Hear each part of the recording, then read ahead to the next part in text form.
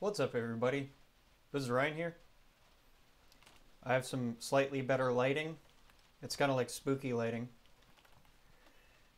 And I got a haircut, so the mop is gone.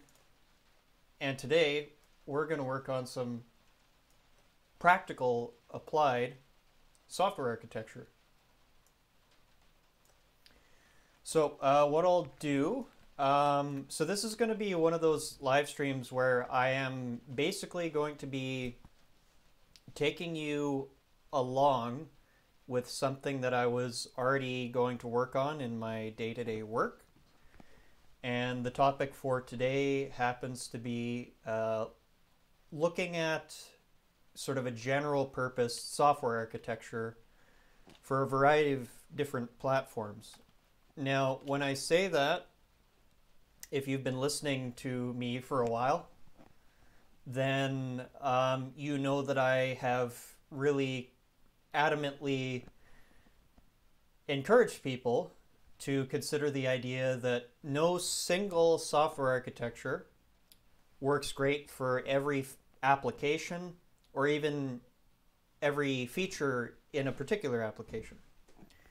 But with that being said, what we're doing here is we are taking this concept of separation of concerns, which is basically just taking like large blobs of code and pulling them apart. And if you don't know how to do that, you'll be watching me do that live, or you can click down below to take one of my courses on Java or Kotlin, where I explain these things in simple terms. But what we'll do today is I'm going to actually draw or build the architecture.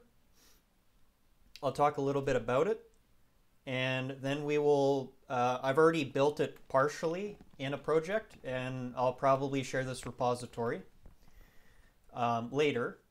And yeah, we'll just kind of fly at it. So let me start building it, and then as I do that, we can talk a little bit about what the end goals are here.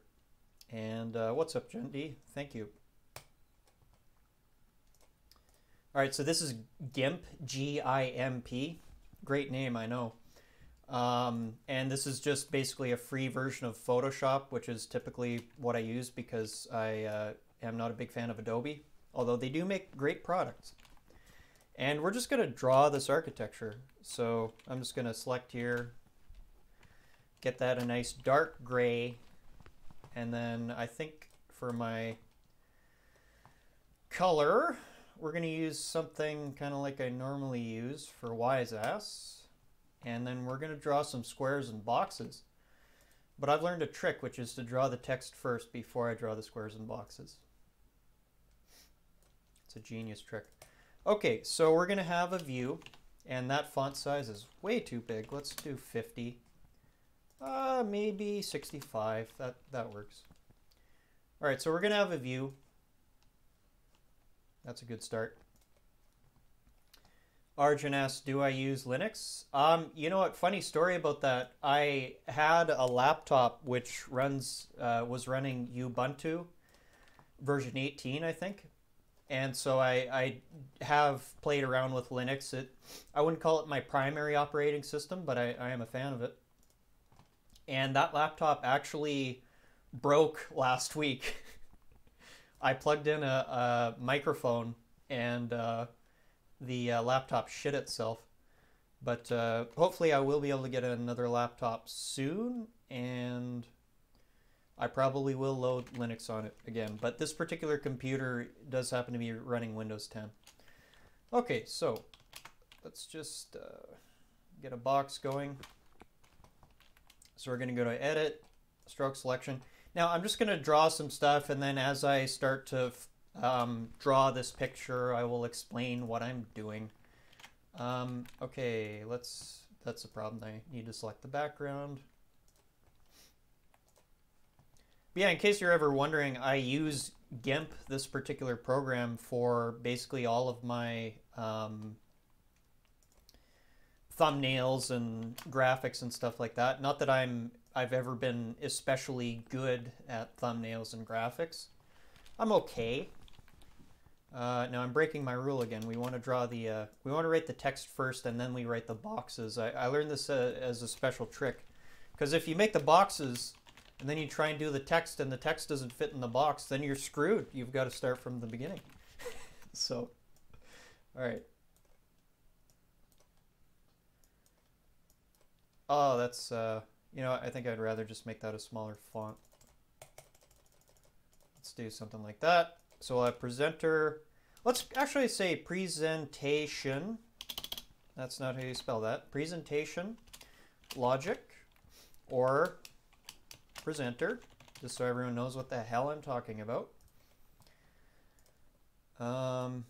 Click and drag that over there. And then again, we'll give it a box. And what I'm doing here is basically what we call UML. What's up, Quabena? Oops, that's not what I wanted to do. Yeah, so this is basically my own version of UML. I forget what they call that, Unified Modeling Language, I think. But it's just a way of drawing software architectures effectively. Okay, so we've got that piece, and then we're going to do another piece, and this is going to scare some people. People are going to be like, what's he doing? Is that allowed? All right, so we're going to have a view model. Oh, shit. Pardon my language. Uh-oh. We got a view model. Now we're going crazy. We got a presenter and a view model. What are we going to do? I don't know. Actually, I do know. All right, let me just put this in a place where it's not going to be difficult to draw the lines between the boxes. How's everybody doing today? I got up at 5:30 this morning, did my breathing exercises, did some meditation. I guess I forgot to select.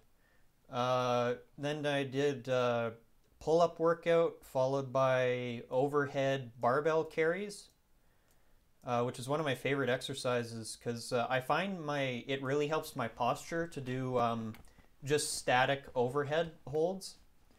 And pull-ups are really good too because they decompress your spine. Oops, I did it again. Stroke selection. Quaben asks, will this be done with Kotlin multi-platform? You're actually going to see, Quabena, that I'm building a general purpose clean GUI architecture, and the end goal is that this would work on any platform, yes. And it's actually not outside of the realm of possibility that I could have only the view being platform specific, and both the presenter and the view model will be can be used in multi-platform applications. That's the end goal anyways, but I have kind of a short-term goal, which is to just wire these things together. Okay, so I've got the basic pieces here. Let me just rearrange this presenter thing so that it's just centered a little bit better. Oops, I'll have to... so at this point we're going to go to flatten image. That turns it all into one layer. And I'm just going to move this around a little bit. I quite like GIMP. It's, you know, obviously Photoshop is going to be slightly better, but as far as open source tools go, I'm quite happy with it. Okay, so this is really our starting point, and what we're really going to be thinking about critically, and like I say, I'm not actually, here's the funny thing about this video, I'm not trying to teach you. This is a problem I am solving myself, a problem that I've been working on for the better part of 3 years, and a problem that I have solved the pieces individually in isolation, and now it's about putting everything together. But, you know, I just want to stress that I'm actually, this really is live content here. I didn't prepare any lesson plan ahead of time. We're just going to actually build a general purpose architecture, hopefully. But I wanted to share everyone the UML diagram, what it looks like in an abstract way before we get into the code. All right. Some of these lines might be kind of crooked. I'm not sure how much I actually care to make them perfectly straight, but let's just, you know, get started there. So we're going to have the view talking with the, what height is that? 432.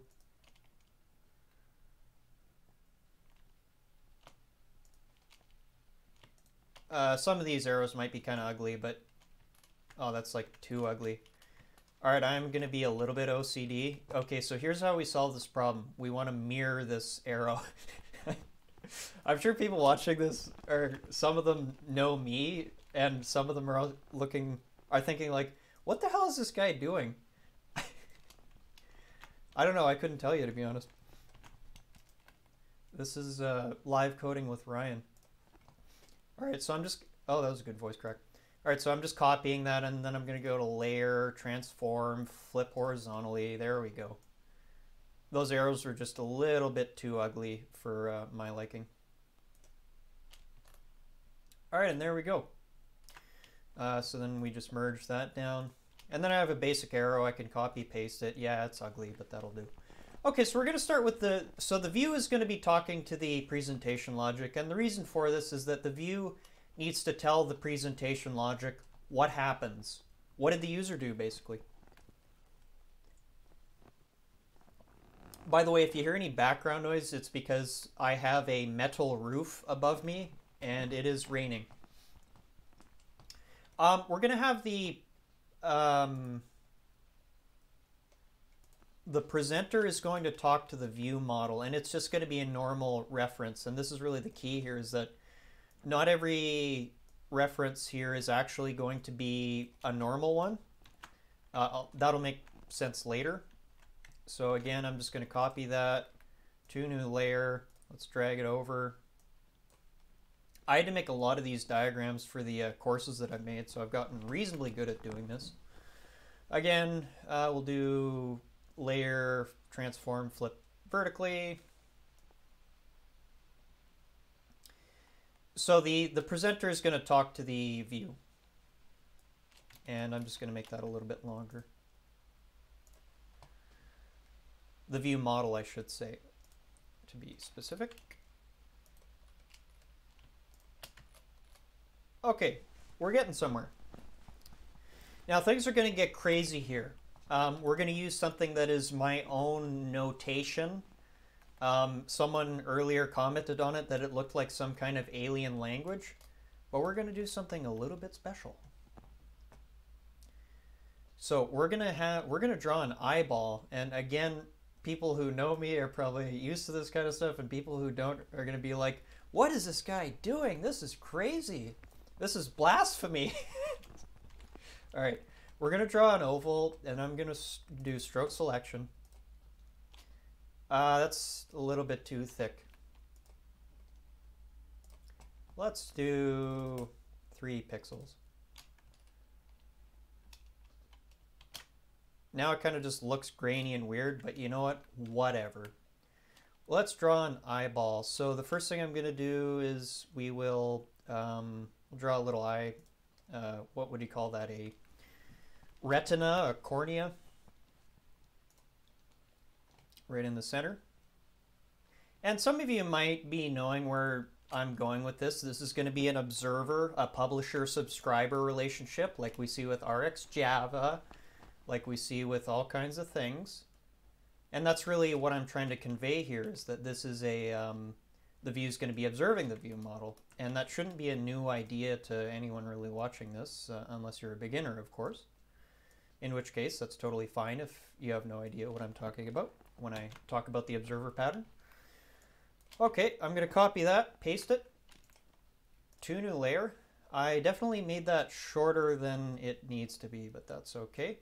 Now we're going to go image, let's rotate it. How do I rotate? I forget. Transform, rotate. Whoa, that's not what I wanted to do. Let's try that again. Layer, transform. I think I hit image transform. That's probably what that was. Okay. So we'll just move that into place. We're almost done, folks. Don't worry. If you were worrying. Merge down. Okay, we're getting somewhere now. Bring in the noise. Okay, cool. So I think that's basically it. Let me just think about this for a minute. The presenter will need to use the view to some degree, although we'll talk about this later. Okay, let's just. I see there's a question there. I'll answer that or look at it in just a moment here. Mr. Just Evil, or Mrs. Statistically speaking, probably Mr.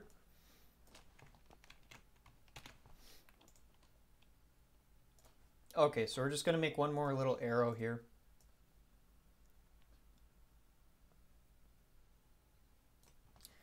Okay, and now we're gonna, let's rotate this.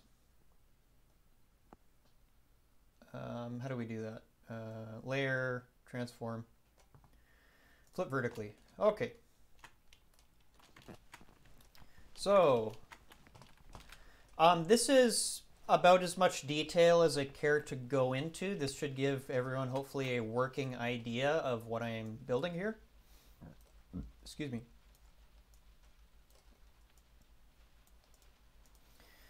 Okay, and let's just write this down here. So a general purpose clean GUI architecture with no third-party frameworks.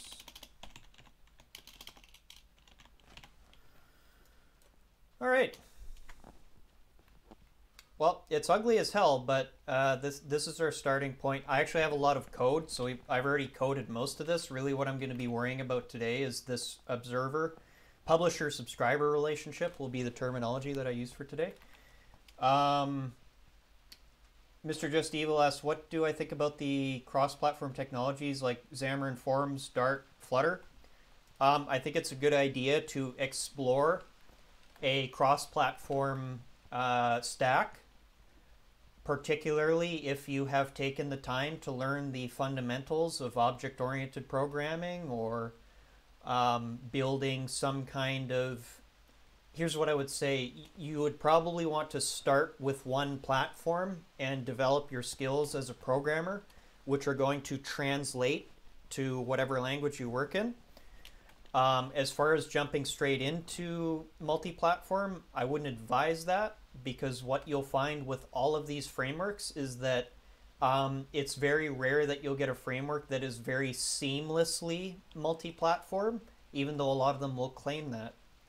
But I don't have any particular preference over Dart, Flutter, Kotlin multi-platform, React. I don't tend to be very dogmatic until I've actually used technologies, but yeah. Okay, so we've got a rough idea here. Now let's get into the actual code. So I've got this project, and I haven't shared it on GitHub yet, but I probably will. But I want to finish it first. So let me show you what I've got so far, because there's a couple things that I'm leaving out of that diagram I just drew there. So I'm just going to move that over. Let's do move to right side, top right. No, that's not what I wanted.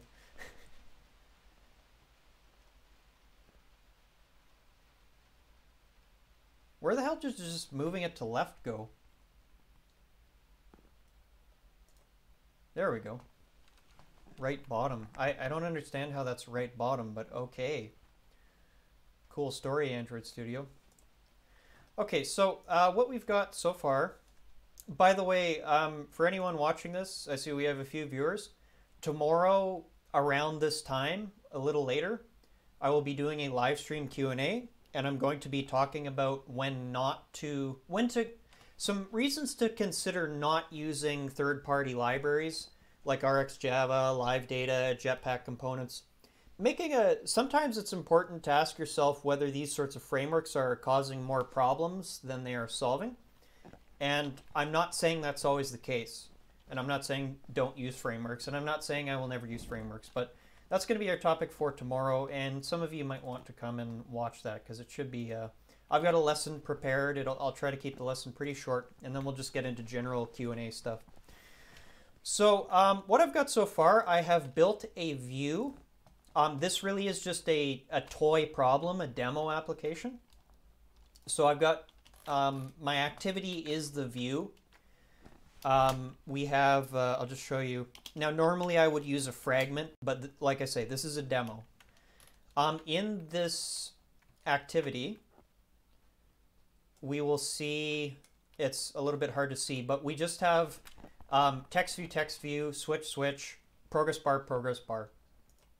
And these things are appropriately labeled. So we've got label some text left, label some text right, and on, you get the idea. And there's a reason why I did that, because I want to be able to select for particular widgets. So that's what our view looks like in this relationship. And then we'll have a quick look at the presentation logic, or the presenter, or I typically just call it a logic class, like I do here. So these are some details that I haven't yet included in I haven't included in that diagram. But all of my logic classes are going to extend a base abstract class called base view logic. They're all going to have this generic type, and that will be an event. And we'll see what that means later. And they're all going to have this on view event. So really what we are describing here in code using an abstract class is the relationship between the view and the presentation logic. We're describing this arrow here. This is the only way the view may talk to the presentation logic, through an abstract class, or you could use an interface if you didn't want these things here. If you didn't want to have fields and potentially implemented methods. This thing will need to, I'll give you an overview before I go too crazy implementing this stuff, but obviously this thing will implement base view logic. And this is how you use generics. So we just give any name. You can use literally any, well, not literally, but you, obviously you don't want to use something that's going to conflict with a class or a type that already exists. But if, in case you've ever wondered, by convention, we usually do like one capital letter to name generics. But just understand that's just a convention. We could say event would be pretty descriptive of what's going on. But I'm just going to use T. That part's not really important. What's important is that when we implement or extend this class, that we supply an actual type. And the type we're going to supply here is called update view event. And then once we add that in, I can hit Alt-Enter, implement methods. And you'll see here now we have, this is the entry point of interactions with the view. Like I said before, what we just did here is we just implemented this arrow, at least in the presenter. All right, now this presenter is going to have a view model. So we're going to create that private. Now let's move into the next thing that I made. So I'm in the process of making a contract class. If you've ever watched me code, you'll know that I like to do that. We'll typically have a view and a view model there. Okay, and now this is the really important part that I figured out yesterday. It might be worth going into some of the history of what I'm doing here. So let me just explain that really quickly. And I'm going to be dropping a lot of knowledge bombs here on software architecture. So I know some people are just kind of casually listening, but and that's totally fine. But you might want to follow along with this part here. Let me just find the story. So ages ago, not that long ago, back in April 2019, I wrote an article called Android Tutorial, Model View ViewModel Awkwardness. And the whole purpose of this was to explain to people that there isn't actually a single way to do Model View ViewModel. And if anyone ever tells you that there is a single way to do Model View ViewModel, then that person probably has not actually looked at a significant number of repositories which claim to implement Model View ViewModel. In my own research, I uncovered two primary versions, subsets of this general three-layer architecture. There is, of course, one ironclad rule for any Model View ViewModel implementation, which is that you may not reference your view classes from the view model. You may not have an arrow that points from the view model to the view. The view will be able to observe the view model, but the view model may not reference a view. That is true, and that's consistent. But where things break down is, here's my little diagram here. MVVM architecture is not a magic wand which makes your application's presentation logic disappear. And this is very true. It is not. And what you will see is you'll basically see two versions of Model View ViewModel. You'll see people who prioritize reusable view models, and the Android team typically pushes that. And so the view model will just hold on to some kind of model, like a note. And it will expose that, but it won't have any details about any particular view. So that's what most people think Model View ViewModel is until they actually start to build it and see that there's a problem with this particular approach, depending on your preferences. The other way we can do Model View ViewModel is that, again, we're still maintaining that rule. We may not have an arrow which points from the view model to the view. In other words, we may not reference a view from a view model. But what we can do is we can include all of the details for every widget and every meaningful kind of data in a particular view in that view model.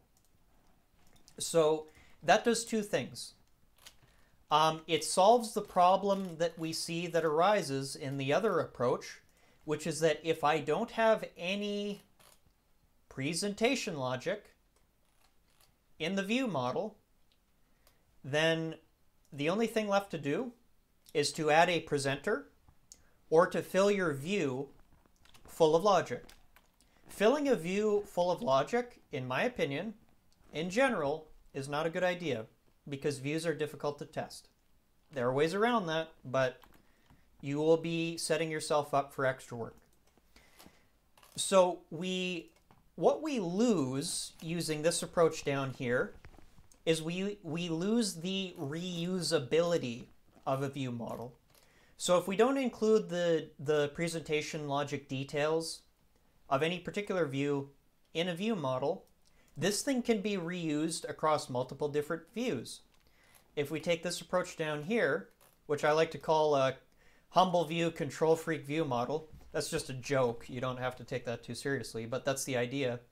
Here, the view model knows very intimately, that's a good word, every detail about a particular view. And for that reason, we lose the reusability of this particular view model.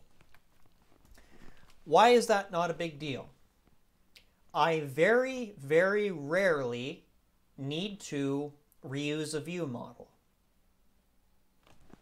So I don't really care that I am sacrificing reusability in order to simplify the logic of the view and to keep the view as a humble object.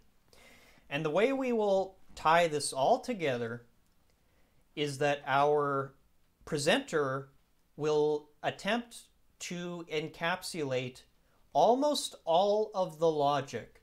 So our view model will hopefully be very simple. Our view will be very simple. And our presentation logic will be a class. And this is where the clean architecture comes in. Our presentation logic will be a class, if I can find it. A class which possesses no framework dependencies. I think that's a good general term we can use, but if you want to think like a platform or libraries, none of that. This class will be language, standard, library, code. Simple as. That could be Java or Kotlin. Today we'll be working in Java, but the same idea with Kotlin applies here. And so this is, hopefully, if you're paying attention, this is the overarching goal. Now, some of you, it might be obvious why we do this, but for some of you, it might not be obvious.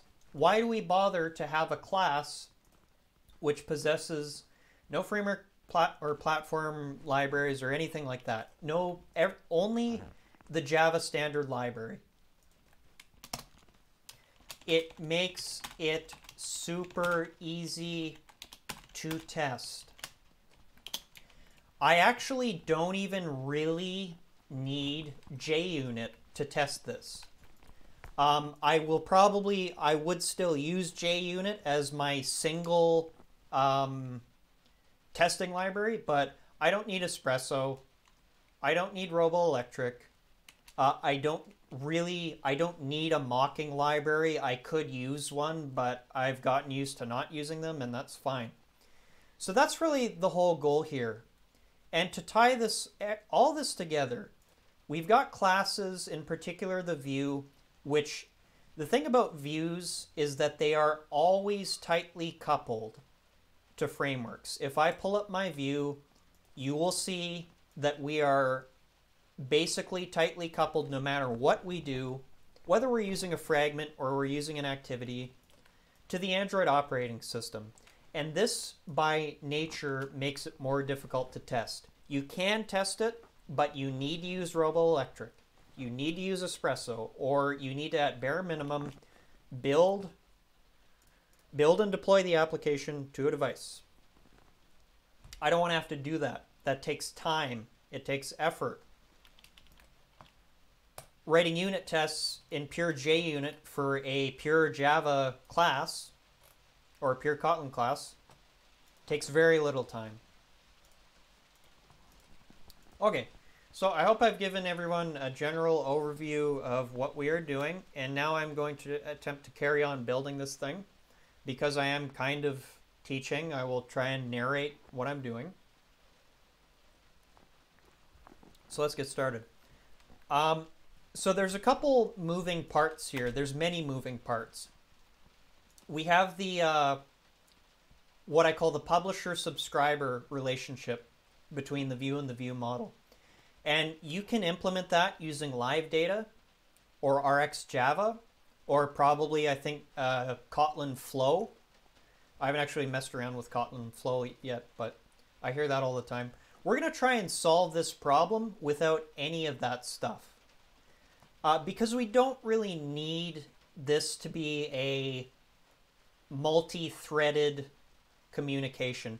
We do want the presenter to be asking when the presenter asks the backend for data, we do want that to be a multi-threaded thing.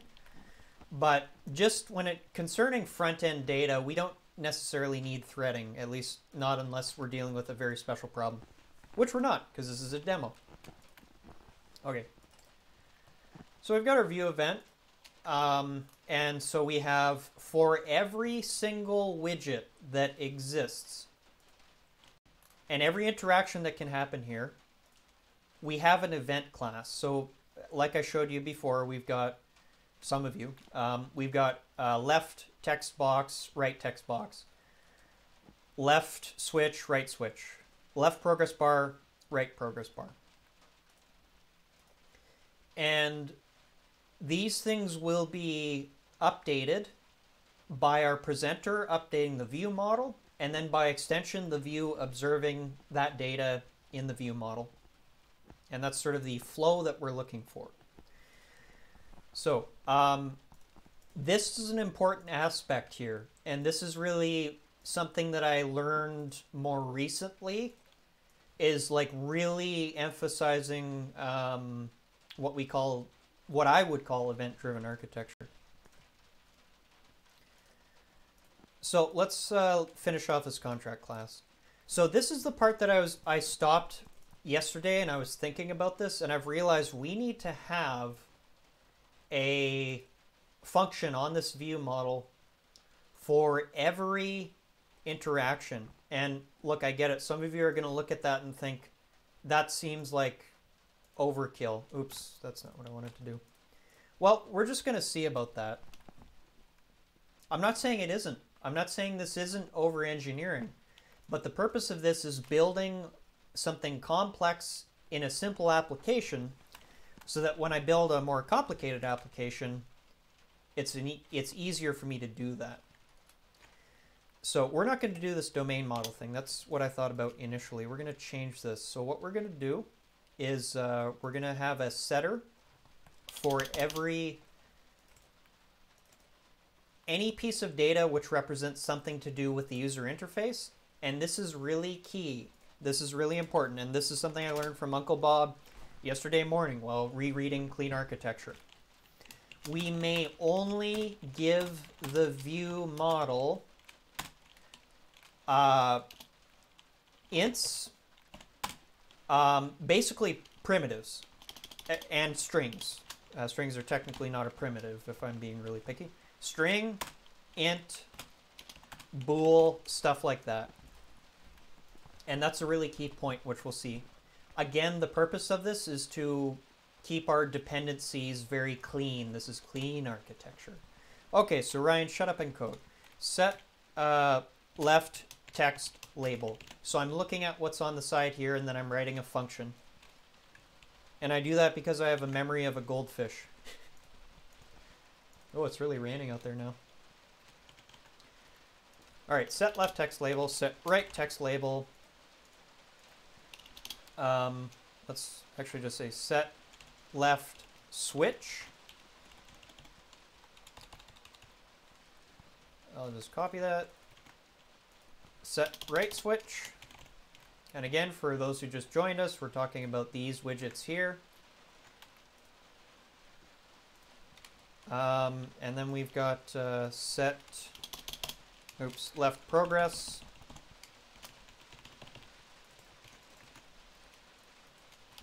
Set right progress.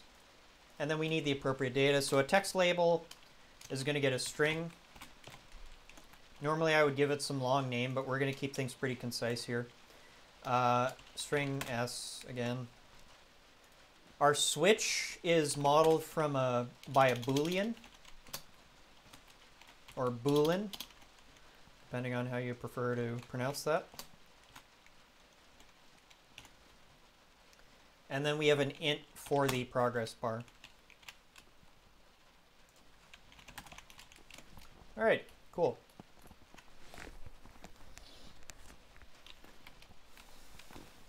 All right, so we've got that done.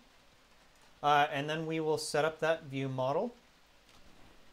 And then we can kind of get into the more important part. Actually, let me just do a bit of work here first. So our logic class, this is a presenter effectively, is going to have a reference to our view model. Now, specifically, we're going to refer to it through the interface, not the concrete class, and that's very important. And it's also going to have a view, and again, same idea. And while I'm here, let's just build a constructor. We're not going to worry about storage. We're just going to, let's make a stub. We'll say, I'll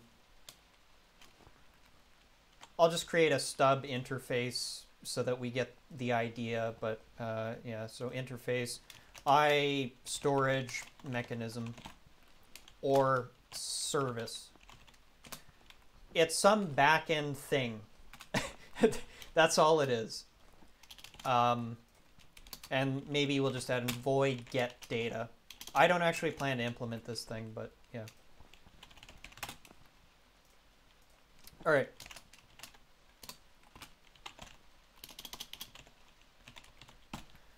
And now we're going to create a constructor.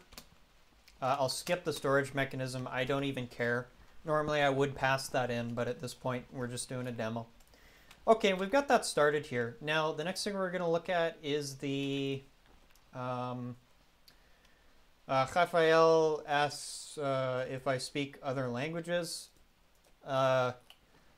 Ich spreche ein bisschen Deutsch et je parle un petit français, but I am fluent in neither of those languages. All right, so all right, so what we're gonna do is let's build that view model next. Just clear some windows out here. Oh, that's not what I wanted. Where's my view model? I'm sure I built one. I guess I didn't build one. What an idiot. All right, we'll make it now. So that's going to implement our interface, obviously. And then we'll implement the methods. Now this thing's going to implement another interface, and this is what we can look at next, which is that, so I'm sure almost all of you have worked with RxJava or some kind of publisher-subscriber pattern. Live data fits into that. Anyone who's done Android, you've probably used either RxJava or live data at some point. Again, this is a clean architecture GUI. So I'm not allowed to use any of those. I'm choosing not to. And instead what I'm doing is I am implementing my own version, effectively, of a simplified version of RxJava or live data or whatever. It's not going to have the same features, but I don't need the same features. I don't need a giant library to model one single synchronous interaction between a view and a view model. That's overkill.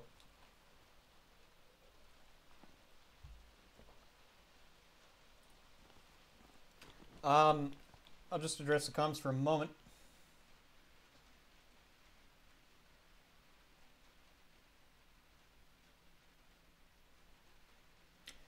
You might want to, Rafael, or I'm not sure if you're Brazilian or Spanish, but, or Portuguese, I should say, as well. But I do have a lot of videos. I think I have a video dedicated to the repository pattern, so you might want to check my channel out because I do talk about that pretty frequently. In the, I also have a video where I build the closest thing to a clean architecture I could get using Jetpack libraries like Room. So you might want to, I have a giant video tutorial on that particular topic. Anyways, it's literally like 4 hours long or something, but I have timestamps so you can find the particular part of the video you want. Oh, it is really raining.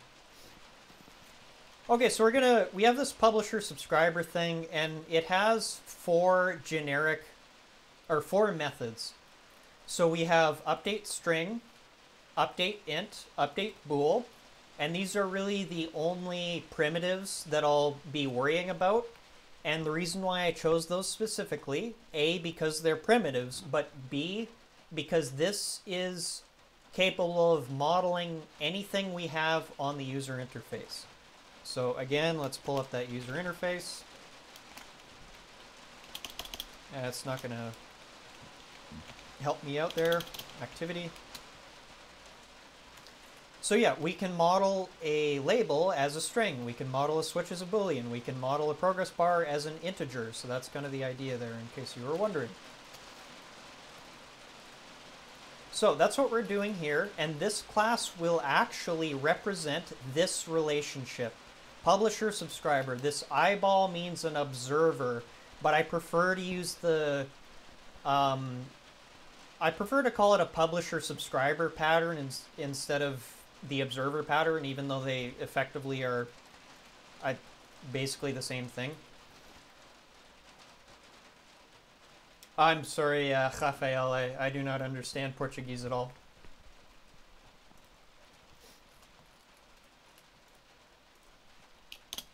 I'll try to watch Paulo Costa versus, I think, Israel Adesanya is happening later. Paulo's an awesome dude. I don't know if you watch MMA, but just throwing that out there. So we also have this method. So this is a use with caution here, because now when we're doing a publisher subscriber, generally you would want to do, you would want to have a generic here for this object. Otherwise you're losing type safety. So this is kind of just an emergency in case for some reason I need to share some data from the view model to the view, and I can't represent that data as either a Boolean, an integer, or a string. But again, we have to be careful using objects, especially in Java, because obviously if I cast that to the wrong thing, then on the other side it's going to cause problems.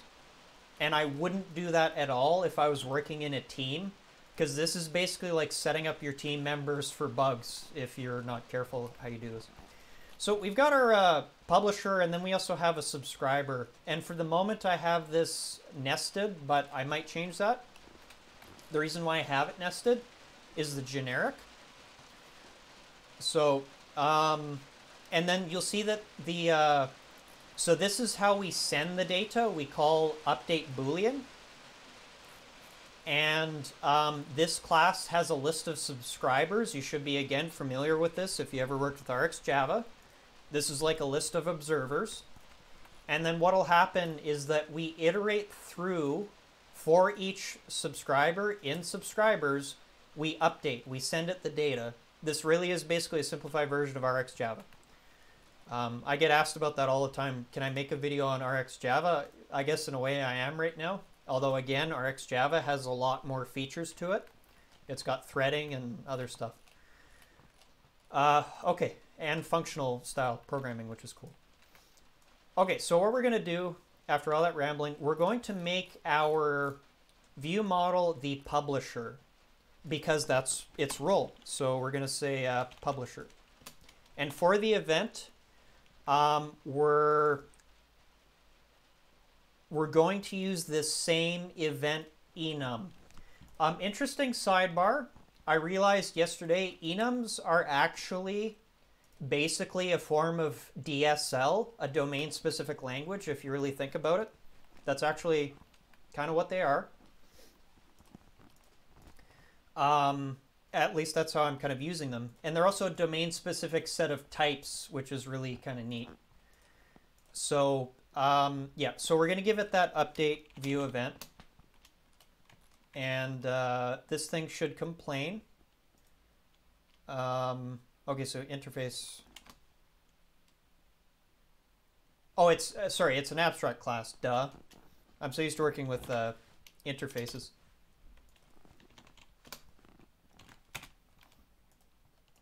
Okay, and we've already implemented the functions here, as you can see. And so this is where things are going to get interesting. So I need to do a couple things. When this application, or this feature I should say, starts, I need the presenter to grab a reference to the view and to give that to the view model, and then add that to the view model's list of subscribers. Let me just drink some coffee.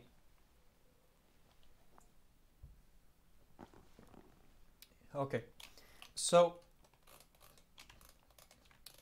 what we're going to do, we'll need a set subscriber. So we're going to say public, we'll say public void.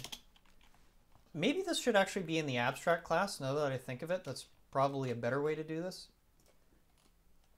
Yeah, let's do that in the abstract class. I don't see why I would do that in the... Oh, no, that might not work.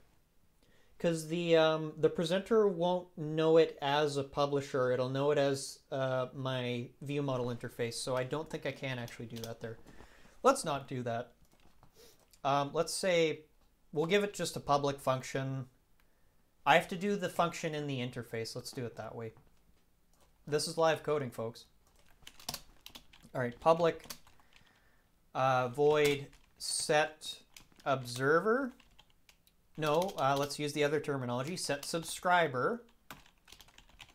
I apologize that I'm using different terminology there, but I wasn't the one who decided to basically use 10 different ways of explaining the one concept. Observer, observable, publisher, subscriber, and all the other ways that we describe the same pattern. So this is going to have a subscriber, and we'll give it the event.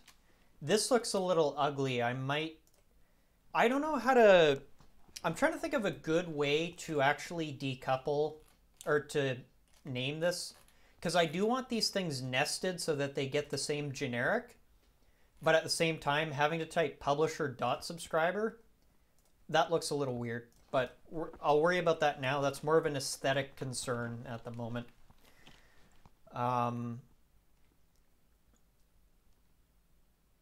Maybe let's do, so that'll be our view event, update view event. We'll call that sub, I don't really care. And that should do. And then I think I should probably have a, just for the hell of it, let's just say clear. And this will just tell our view model to just unsubscribe all subscribers. This would be equivalent to like RxJava's observe, or what was that thing? Clear. Subscriber list.clear. I forget how to implement RxJava because I haven't done it in 2 years. All right.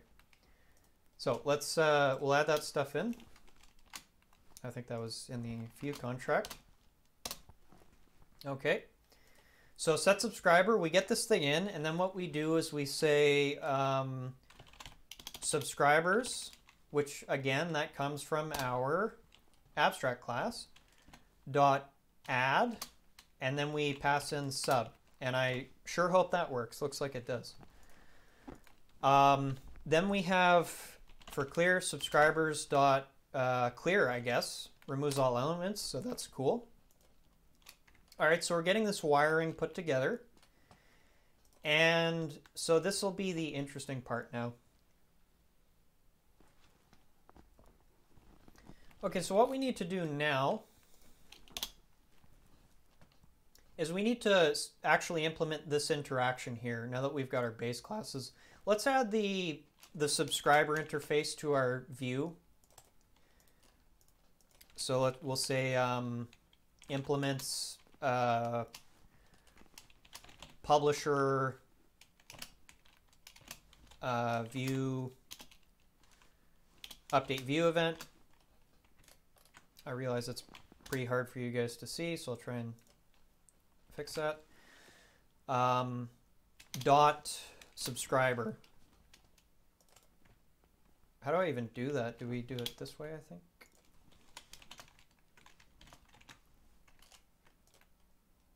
Or do I have to do the generic twice? I guess we'll know in a moment here. Okay, that works good. I was worried I had to do the generic parameter here as well, which would just look so ugly, but luckily I don't have to. Hey, what's up, brother Omar? Marhaban. How are you doing, Omar? I recall you were studying JavaScript, that horrible language. Okay, cool, we got this going. And then this is when we will actually, while I'm here, let's just implement this part. So here's the cool part. And this is why we have the enum here. So for this particular case, I might set up a switch statement, but since there's only ever going to be we're only ever going to be either updating a left widget or a right widget, we can just use an if. So if e dot I gotta think out. If e equals update view event dot so we're looking at the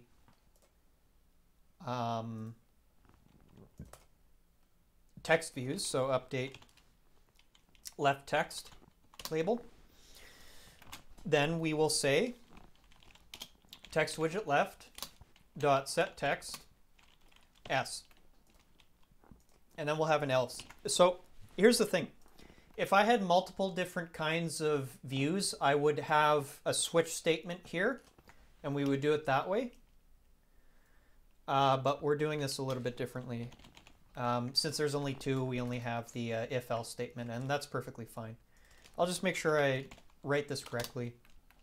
And all of this here is to simplify everything as much as possible. Yeah, we do have some very rudimentary logic in our view, but we're making that logic easier to write by using what is effectively a DSL, a domain-specific language, and we're implementing that domain-specific language using enums. Or in Kotlin, I would probably use sealed classes in case anyone's wondering. Okay, then we've got on update int. So now what we're going to do is this would either be update progress bar left, and what did I call that thing? Progress bar widget. I'm an idiot. Let's do left instead. And I actually forget, is it set progress? I don't even remember. Set progress, okay. And then we give it I, and then that's good to go. I'll just hit Control D, we'll delete this, and do else. And we'll make sure we have the right progress bar. Okay, we're almost done.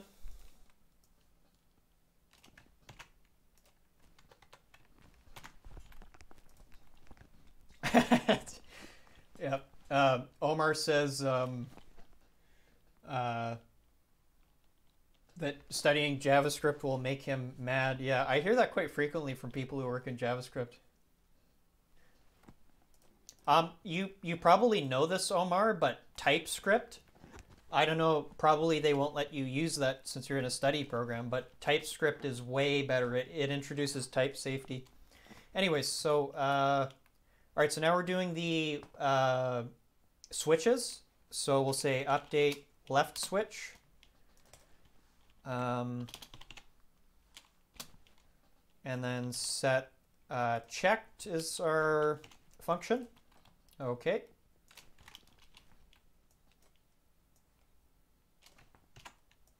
Then we'll just add that in there.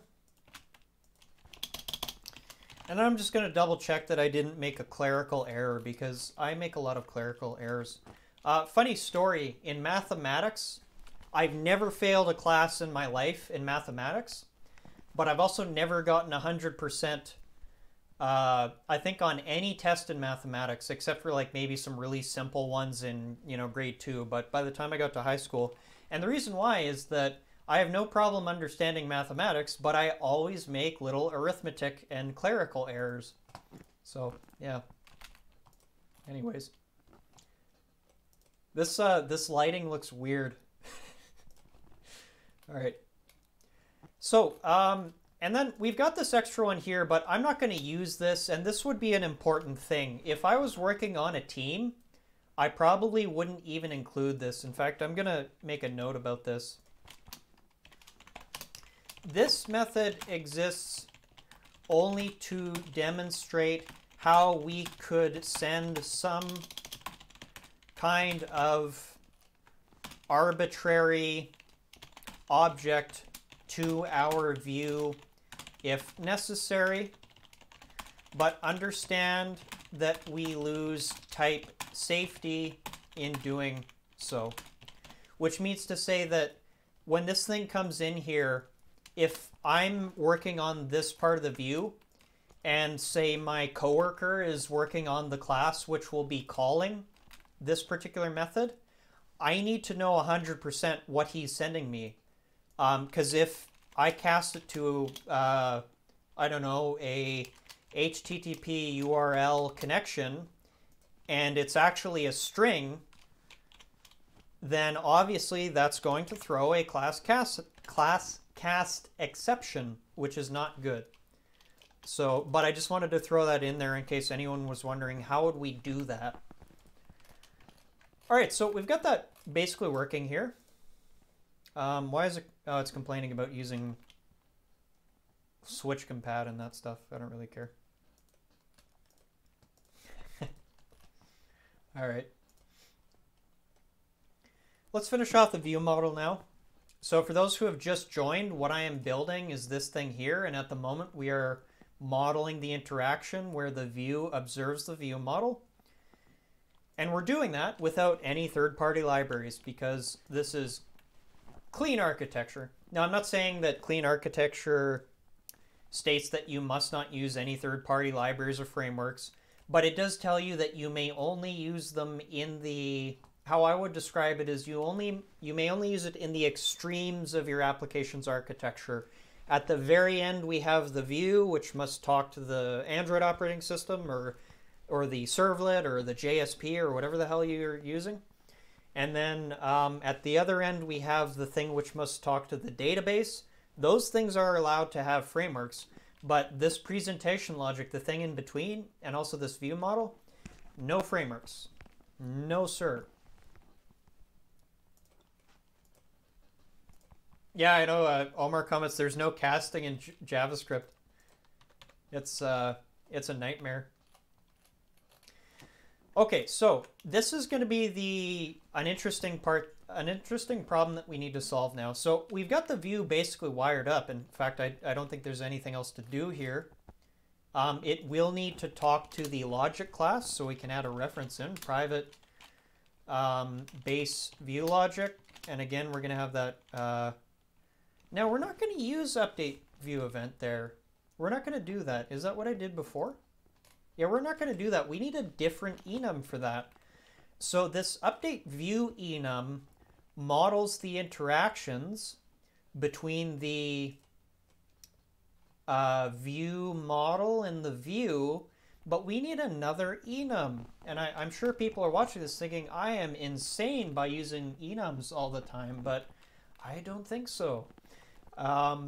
We need an enum to describe whatever the user clicks on or interacts with in order to relay that event to the presentation logic. So I'm going to do something really crazy here. That was a joke, but I'm going to add in a button so that I can have just one single user interaction. We'll call that button fire event, not fire vent. We will say fire event equals find view by ID r.id.btn fire event, and then we'll hop into our user interface and build that.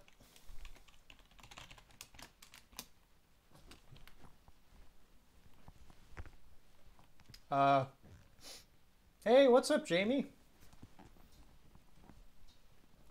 How's it going? Okay, so let's just go ahead and add in the just a button so that I can model some kind of event here. So let's get our palette out and then button. And the button, oh, it almost disappeared. And I'm just going to tack that down to the bottom of the parent here. Let's just copy paste that in. And so we'll say instead of doing constrain top to bottom of, we're going to do constrain bottom to bottom of parent. You know, I do love the constraint layout. It's one thing that I would not go without, as much as I've been rambling about how I don't like to use third-party libraries, or sorry, frameworks, I should say. That's not true. I do like to use them in where they should be used. I just don't really like to have them all over the application. Okay, we're going to do that, and then I'll just give it a margin bottom, just so it's not so friggin' ugly down there. Let's just...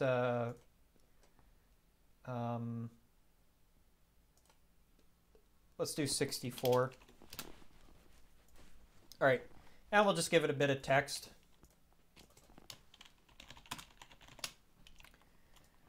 And BTN, what did I call it? Fire event, I think.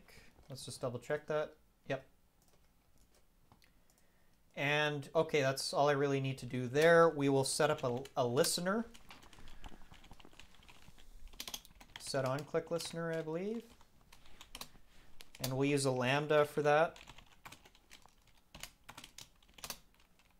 And so we need to make our enum here. So I'm wondering, where should I make this enum? Should I make it right in the fragment, right in the view? I don't think that's a terrible idea. I could pull it out into a separate class, but I'm wondering, do I need to do that?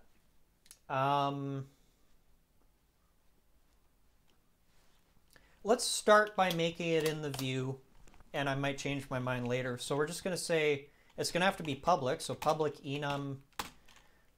For now it can be package private, actually, come to think of it. Okay, so enum. Now what do I want to call this? So we have our update view events, and again that models these interactions here, and we want to model this interaction. So update view event, and then we can say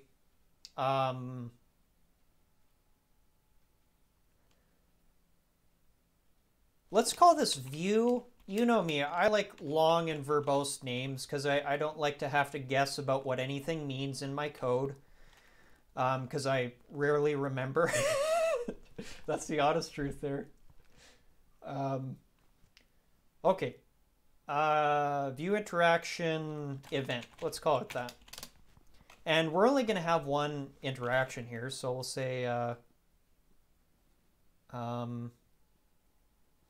you know what? Here's just a quick tangent that's related to what I'm doing right now. You know what I love about Kotlin is that I can have a Kotlin file called iViewContract, and I could define these event classes in this one file and then centralize them. But because I'm working in Java, we can't do that. So, but we're going to say on button click. And we're just going to model one interaction, but obviously this would apply. We could model the interactions when the user clicks on a switch. Maybe I should do that. Let's model the switches too.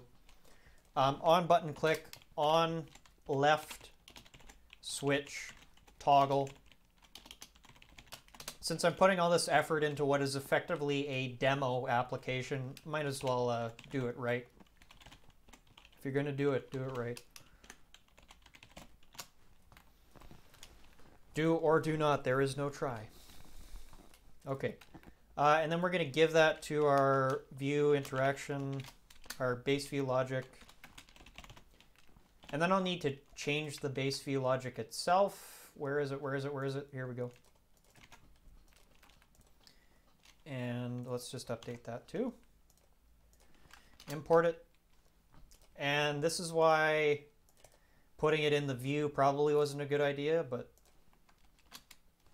whatever. You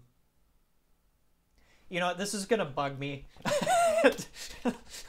Let's make a separate class or a separate file. It's just too ugly for me.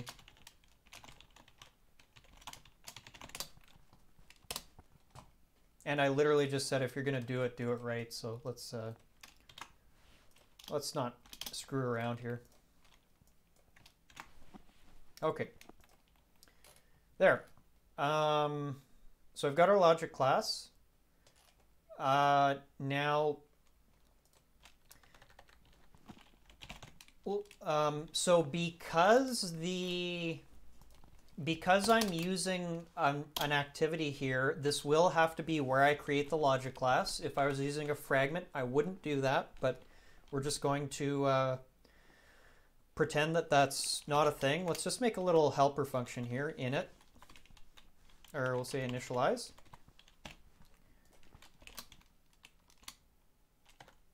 And so we'll say logic, that's not what I wanted, logic equals new logic. For the view, we'll give this. And for the view model, we'll say new, wow, I am epically failing with commas. In fairness, the IDE is making it harder than it should be. New view model. Now, why is it complaining? I need to extend the interface? Is that what it's complaining about? Yes, I do. Implements viewContract.view. And we'll implement those methods. Yep.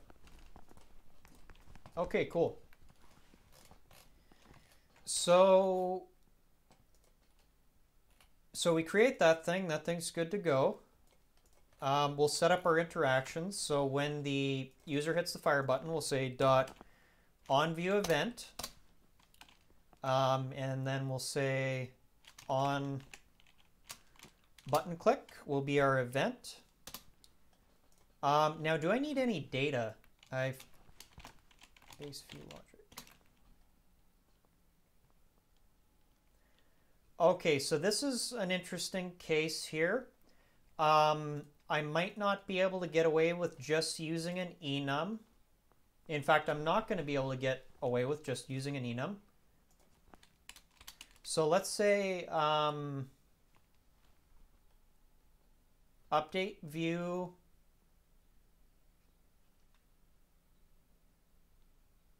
You know what? I haven't actually tried. Does Java even allow me to nest an enum in an interface? Huh. I didn't know that actually worked. I still wonder if it does. I gotta look that up now. Nested enum in interface Java. Oh, you actually can do that. I actually assumed you couldn't, so that's an interesting little point that might be useful later on. I could move the update view event in there, so let's do that. I don't think I'll have this one in there, but I can do that. We'll delete, where is update view event? Yeah, we'll just delete that, and then obviously I'll have to fix it. So view model, we'll just do that.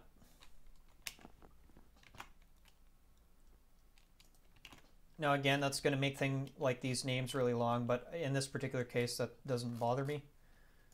And then we have our view class somewhere in this heap of tabs. Okay. Here we go.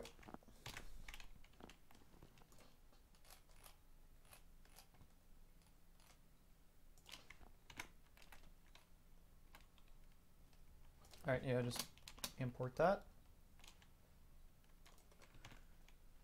When copy paste is faster than just having the IDE do it.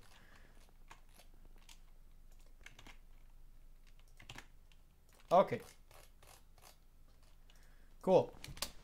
Okay, so next, did I actually make that event class, view interaction event? Yes, I did. Okay, so now I need to turn that into an actual class here. We're not going to be able to get away with just using an enum. So let's say class view interaction. We'll rename this thing just to event. and then we'll give it a payload. So private, this will be the event. So this will be just like I do in the other application that I've been building lately. We'll have an event. We'll just call it E, and then we'll have private. And this should be final. Private final object, and we'll just call this value. And we'll make our constructor, and then we'll make some getters. I'm hitting Alt Enter in case, or Alt Insert in case anyone's wondering. Okay, let's call that get event. Okay, so we've got that, and then we'll do view interaction, I think dot event. Yep. I'll probably need to do that elsewhere. I'm pretty good at writing this Java stuff, eh? All right. I would hope so after like nearly 7 years of writing Java. Although in fairness, I wasn't exactly writing Java the entire time. Okay, so here we're just going to give null. I don't really care. Why is it complaining? I didn't do new for starters. New view interaction. Now, I should point out that I would give this a more specific name if there was more features in this application. I'm just giving it a generic name here, but yeah, just bear that in mind. So required type event. So I think, does that mean I need to... Yeah, it means I need to do that instead, actually. Which is hilarious because I was just bragging about how good at Java I was. Okay. So it's still complaining logic.onViewEvent, so it expects... Oh, I don't think I updated the... No, that's fine. It's still expecting an event, which is the problem. So, oh, I didn't fix it here. That's why it's complaining. Okay, that should fix it. Keyword should fix it.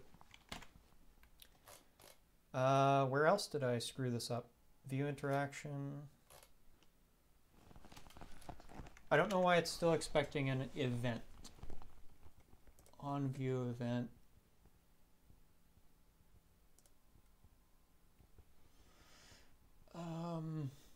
I have the correct...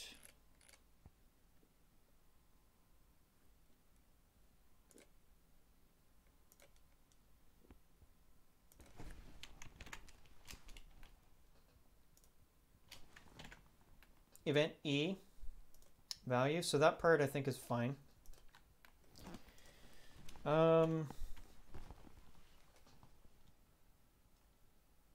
It's expecting a view interaction, so that's fine. I'm creating one.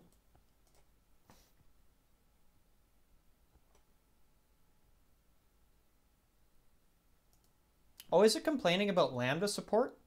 Oh, that's why it's complaining, I think.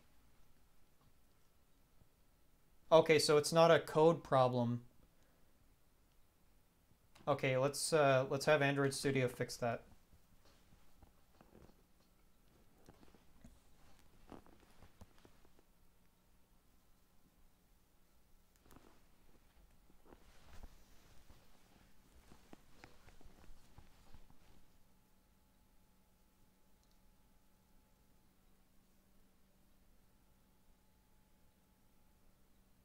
Okay, cool. I needed to fix that anyways, so that's good. Okay, so that's now working. All right, folks, that part is basically done. There's one more thing we need to do, or there's a couple things actually. Okay, so set view model. So this is where we actually observe the view model. So I'll have to think critically about how I do that. So we get passed in our view model.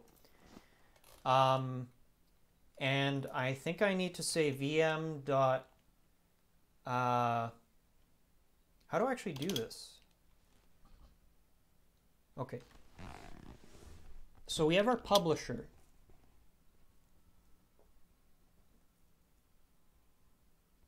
And then we need to observe it based on my own implementation. So let's look at the publisher implementation.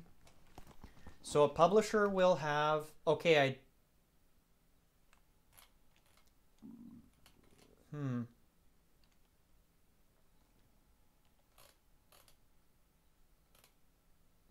do I actually need to do that? I don't think I need the view to have a reference to the view model. I just need to, yeah, I don't think I need to do that. We'll see. Because all I do is I pass the view through an interface into the view model and attach it from there. So I don't think I need set view model. We'll see.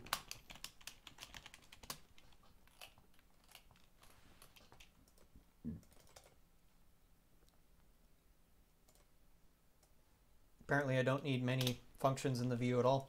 We'll see about that. Okay. So the other thing I was going to do is let's just add some listeners to our switches. So we'll say dot set on click listener. I'll just copy this in. And we're going to use lambdas, of course. So this is on left switch toggle, and we give the Boolean value. So we say view.isChecked, I believe. So we need to cast it to a switch. I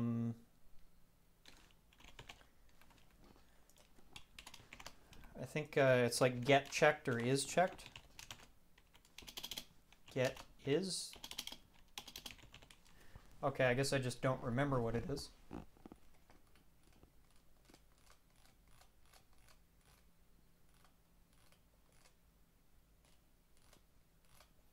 Does anyone remember what the state of the switch is? I thought it was get checked, but I'm apparently wrong about that.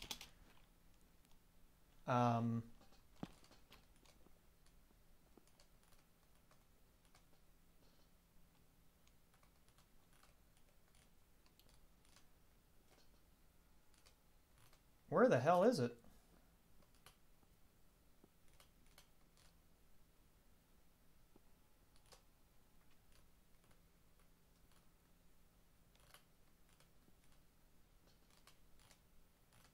All right, I gotta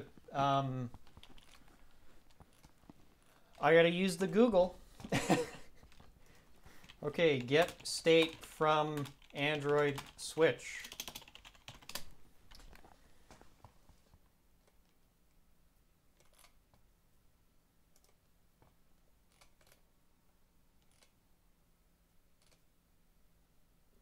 Is checked. Oh, okay, I was really close. It's is checked.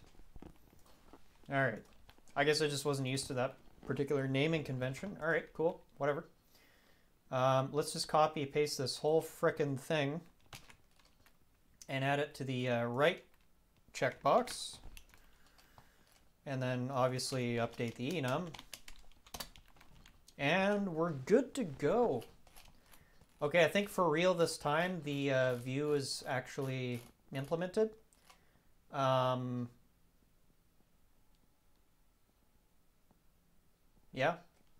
good enough for now. Let's take a look at the logic class. So I think what we're going to do, we're going to make a fake. We'll make some fake data. So let's do, we'll call this fake storage.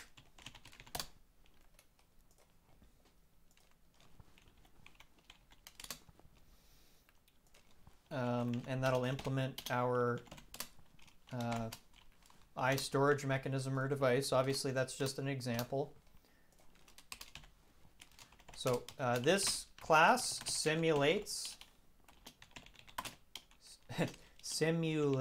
a I/O device like a network adapter, database, or system service. Okay. And we're just going to say get data. That'll need to return some data. What do I want to return? I don't particularly care.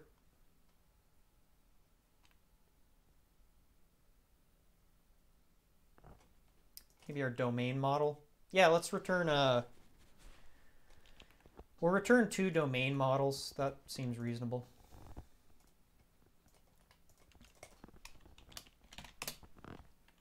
Just to make it simple, we use an array.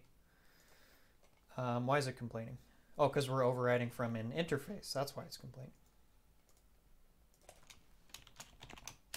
So again, domain model, it's just a generic plain old Java object, in case you're wondering. That's all it is. And this is supposed to simulate something you would be downloading from loading from a network adapter or a database or something like that.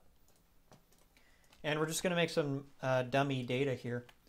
So we'll say domain model array dm equals new domain model array, 2 elements size. We'll say dm 0 equals new domain model. I don't think I implemented any kind of constructor here, so let's just to keep some consistency, private final.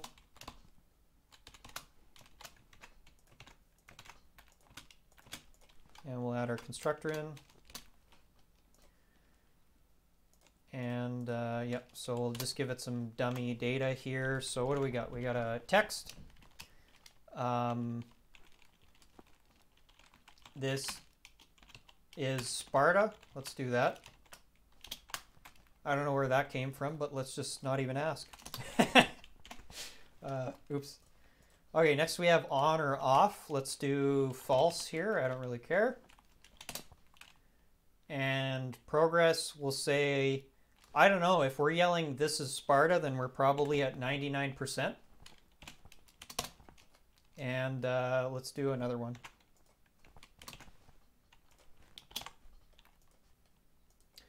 Someone asks,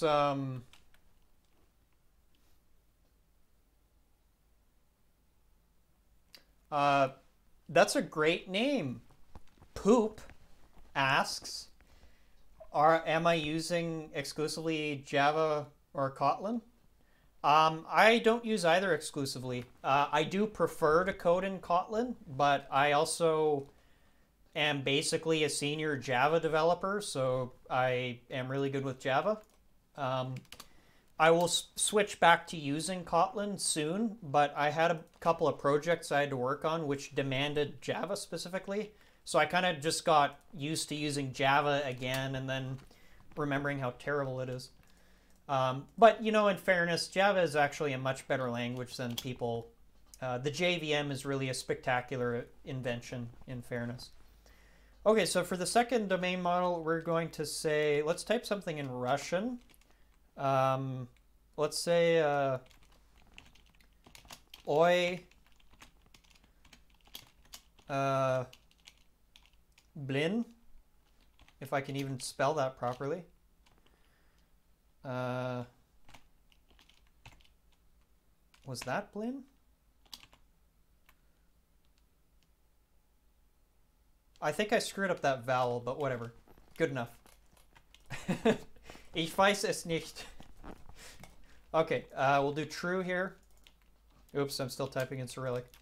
And we'll do, let's do, I think our blins, we just threw them on the stove, so let's give them a progress of 10. And if you're wondering what the hell I'm talking about, then it never made sense to begin with. Okay. This is just fake data. It doesn't matter. Okay, so we return that from storage. Let's add one more view interaction. we'll say on start. And this will signal to the presenter that the things have begun. We want to, where's our view?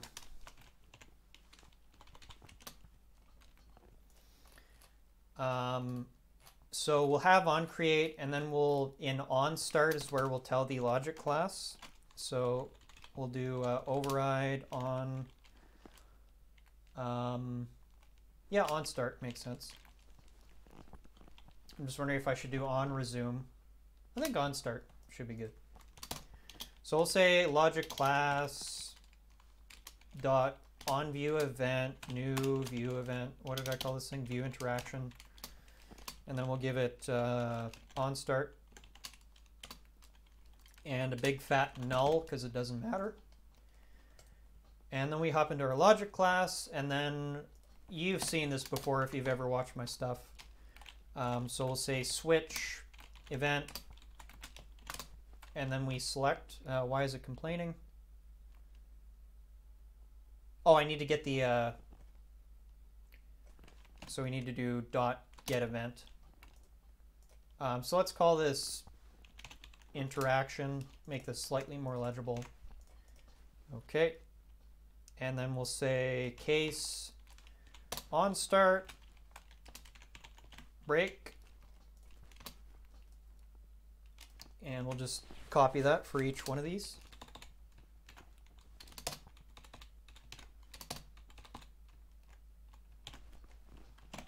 Format it. Okay, so on button click, on left switch, on right switch. So you know, we've got a few people watching, and I want to take a break here and talk about something.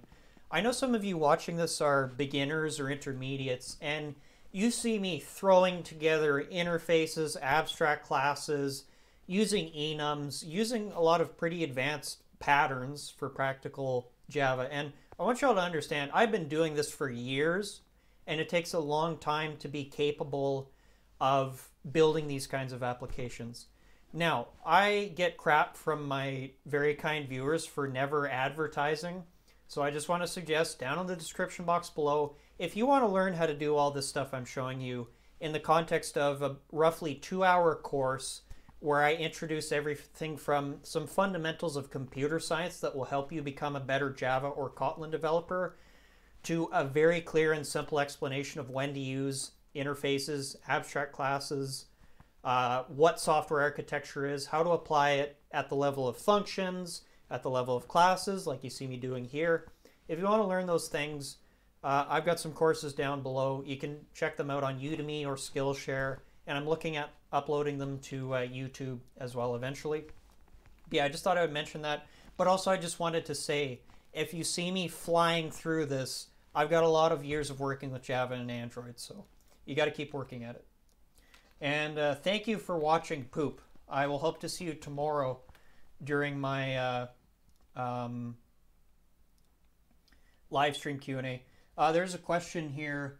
Do I have any recommendations for digesting my channel? You certainly have a running theme of poop and digestion. If anyone's wondering what I'm talking about, that's the name of one of the viewers who's asking a good question. To be honest, I would have to ask you, what are you looking at, Java or Kotlin? I have obviously hundreds of videos. Probably you'll want to look at my full-length courses. They generally have timestamps, so even though they're like 4-hour videos, you'll be able to go to the part you want.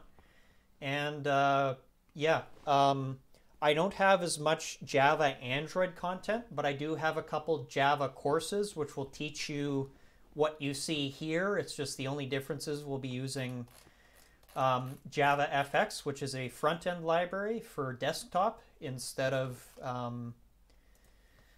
Android. But yeah, probably start with my full-length courses, and tomorrow at 9 a.m. I will be doing an actual Q&A session, so that's a good time to check out.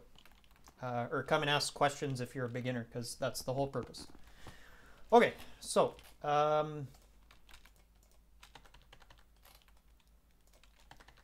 Okay, so when onStart occurs, we're going to ask for the data. So we'll say onStart. I like to just jump straight into a helper function, otherwise these things get pretty large and ridiculous. You know what, actually, no, we need to do that. Never mind, let's do that. Okay, so in onStart, we're going to say storage dot, we'll say, so domain model equals, that'll be an array.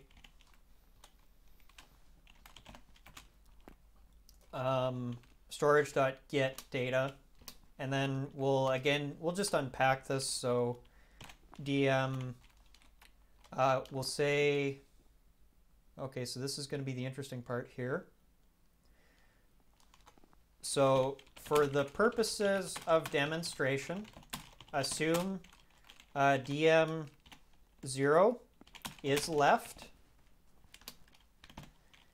and, or I think I can do that on one line. It'll just be tough to read for you guys, but you get the idea. Okay, so DM1 is right. So we'll ask first for left. We'll say 0. And then we'll say, let's make that a variable. So domain model left equals that. Right equals the other one. And then we'll say, now what we're doing is we need to format this text and give it to the view. And that's the responsibility of the presenter. Give it to the view model, excuse me. So we say view model. Why don't I have a view model? Oh, VM is what I called it. Okay. VM dot, okay, so we'll start with the left.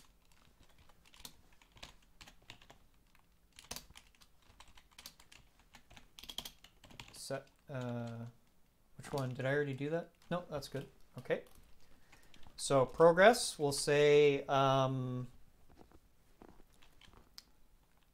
left dot, did I forget to write getters? I think I did. Let's pull up that domain model. Yep, I forgot to add getters. Okay, let's do that. So alt insert getters. Boom, done. And where did my logic class go? All right. Left dot get progress. Left dot get text. Oops, that should be get. Why don't I have a getter for the Boolean? Is on or off? Okay, fair enough.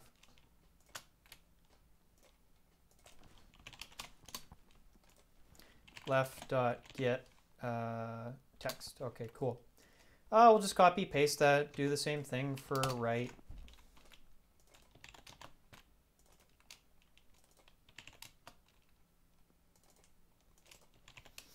Right text.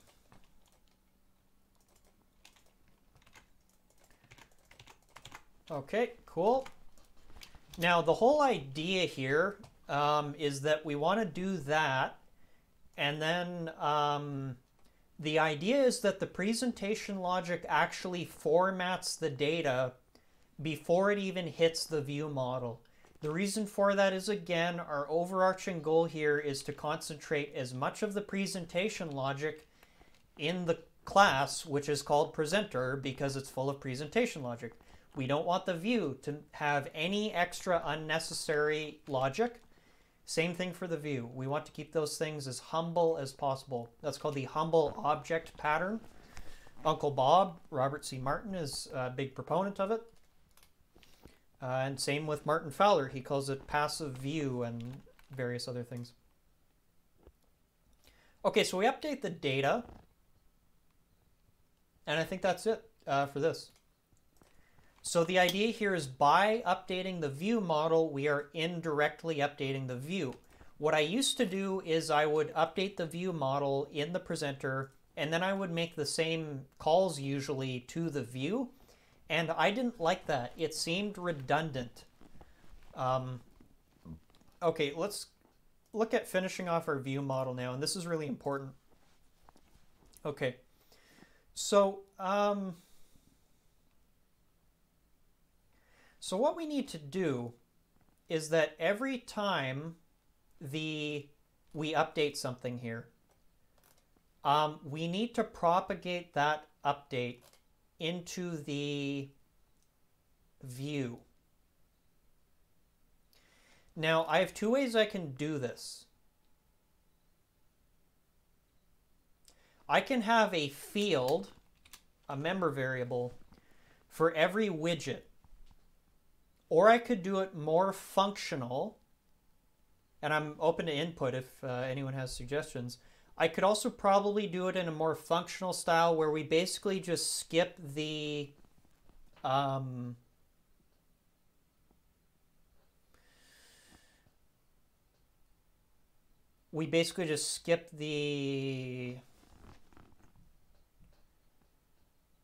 fields. Let's start with fields, and then I'll see if that becomes an approach which isn't as viable. If you don't know what I'm talking about, it might become a little more obvious later. I'm just going to move these subscriber functions down here because we're not really going to look at them again. I kind of feel like I should... Okay, I'm going to shut up and write some code here. You know, it's a view model. We'll include fields. So we'll say private string. Now, here's a key principle. We're only allowed to use strings, booleans, or integers, or primitive platform types here. And that's key, so that whatever the presenter sends in here, it's got to be formatted in either a primitive or a string reference variable. So this one will be string left text. This will be right text. We'll have, and they won't be final. Private,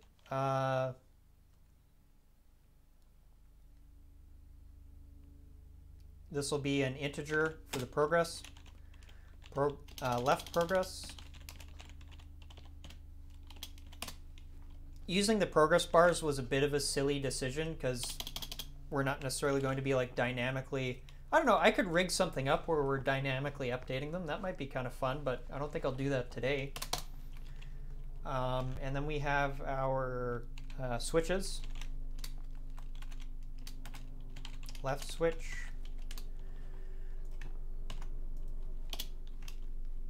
Right switch. Okay. Okay, so every time one of these things gets updated, we need to update the field, and then we also need to notify our subscribers. And I have to experiment because I haven't actually implemented the observer pattern in this way before. So let's do, first we'll update the field. So set left text label. So we'll say left text equals S. So let's sort out that part first. Right text equals S. And so on. B, yep.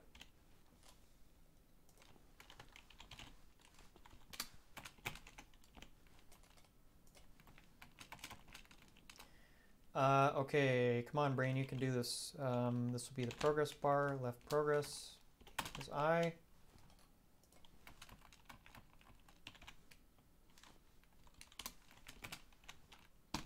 Okay, cool. And then we need to figure out how we're going to actually implement the updates. So let me just clear a bunch of windows here, and we'll sort this out. So the way that the observer pattern and RxJava and all these things work is that we establish this publisher subscriber pattern, and the way that we do that is we use interfaces or abstract classes to hide the concrete class names, but we indirectly have the view model, in this case, possessing a reference to the view. It's important that it's an indirect reference. The view model may not reference the concrete class of this particular view. Okay, so we've got these update functions. I've got to remember how to do this properly. So we call one of these functions, and that will in turn notify any subscribers of an update. So we'll call, I don't think these, can these be private? They need to be protected. Private wouldn't work.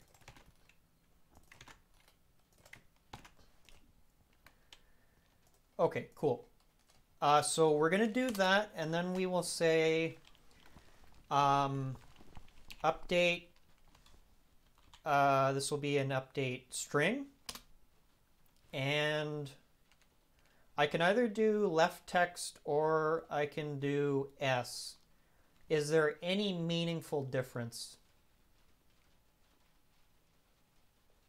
For legibility, oh, so here's a key thing. I need to include the event as well. So for the event, we'll say, what do I call this thing? Update view event, I think. And this will be update left text label. Okay. And then we'll just give it, whatever. Let's just do left text. I could have used S, but I can't actually think if there's any reason to prefer any approach over the other. And this might be slightly more legible. I don't know. We'll do the same thing for the rest of these functions. And hopefully by the end of this, we'll actually get to test this thing out and see if it works at all. Assuming my computer can handle that. Gotta make sure we get the right enum.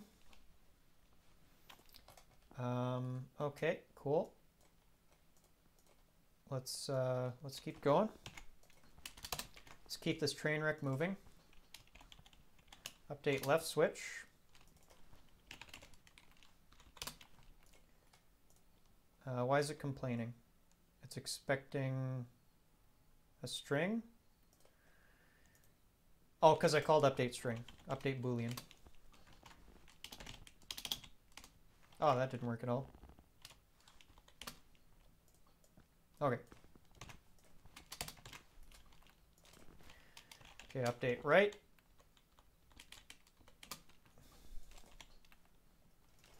We're getting there, folks. Almost done.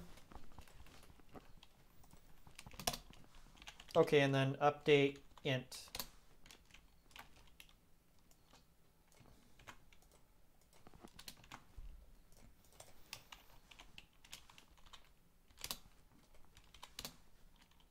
We'll give it left progress. Okay. Uno más, señores y señoritas. Órale. You know what really sucks? Like knowing bits and pieces of about 5 different languages, but only being fluent in one.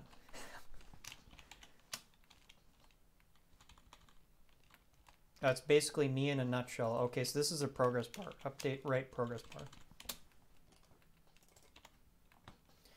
Okay, again, I'm just going to double check everything here because I make clerical errors. Okay, left text, left text, left text, good. Update string. Right, right, right. Left, left, left. Right, right, right. Left, left, left. Right, right, right.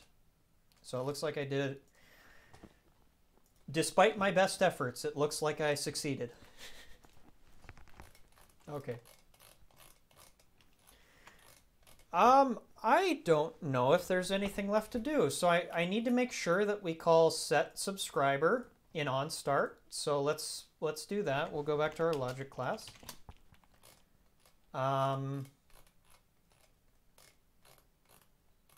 So the first thing, let's just add that in right away. In onStart, we say ViewModel VM.set subscriber, and we'll pass in our view. I'll probably have to cast that to a publisher, or no, a subscriber rather. Okay. So now we're wired up. That's what we wanted.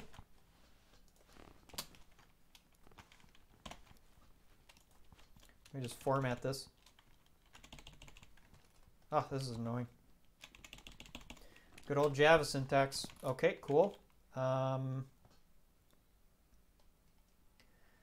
Okay, so we wire that up. Let's look at our activity. I would prefer to hide the, well, you know what, let's do a dependency injection. We'll call this build logic.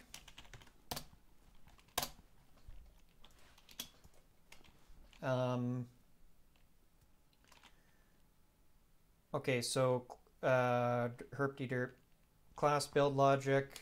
It'll have a static function, public static void build, or I could use inject, but let's just use build because that actually describes what we're doing. That'll accept a view.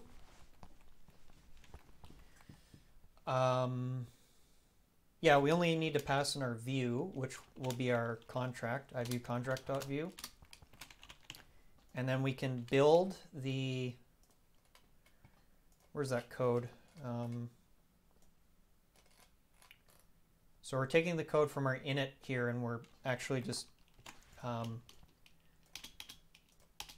having our injector manage that so that we're hiding the dependencies from this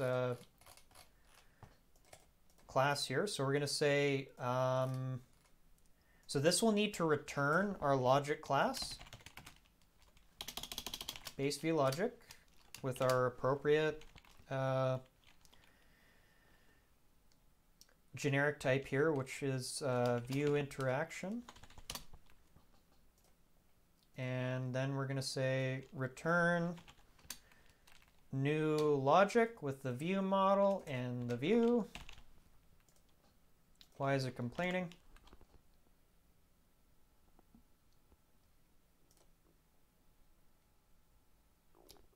Return outside method.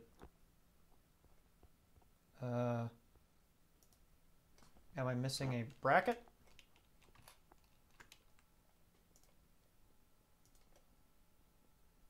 I don't get why it's complaining right now. It looks like I screwed some public static base view logic. Oh, I didn't give the name to this function. I somehow deleted that. I don't remember deleting that, but okay. All right, good. Okay, so then in here in the fragment, we'll call build logic dot build this, and then we need to say our logic class equals that. Now, I think that's okay. We build it, and then down here in on start, we actually tell things to get moving. So I think that's all right. Okay. If I'm not mistaken, we can now test this sample that I just built. So let's consider doing that.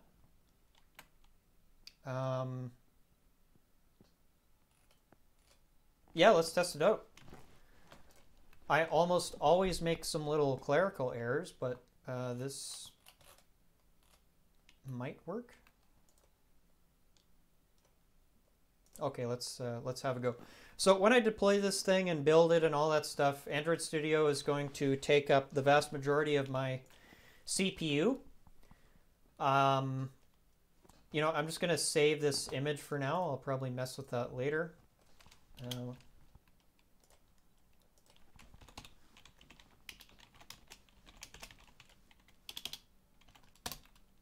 Okay.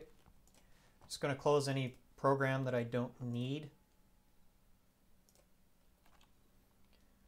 because my computer is about to slow down. Okay, so we're going to open up an emulator, and then we'll deploy it to that emulator. And the stream's going to get really choppy for a moment, and then we'll just play around and see what happens.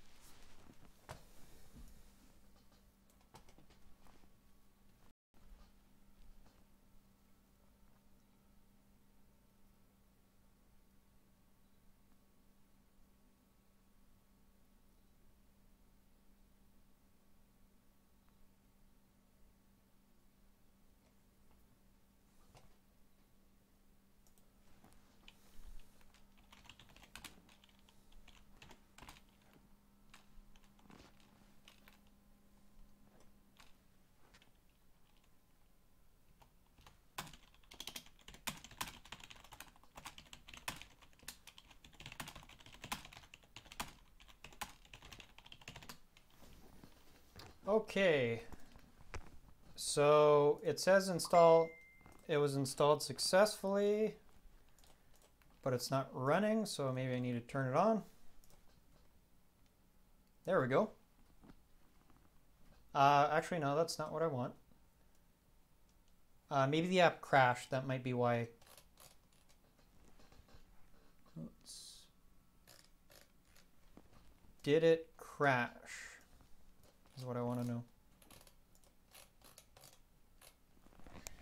Yes, it did. Did I forget to add that to the manifest, or what's it saying here? So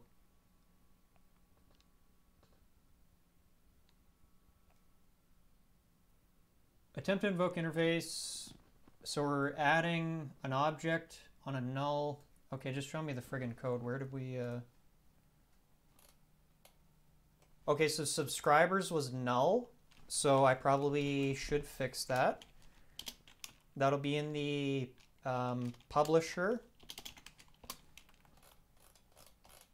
So we have a list, so I can just say, I think, new list, array list, I guess it would have to be.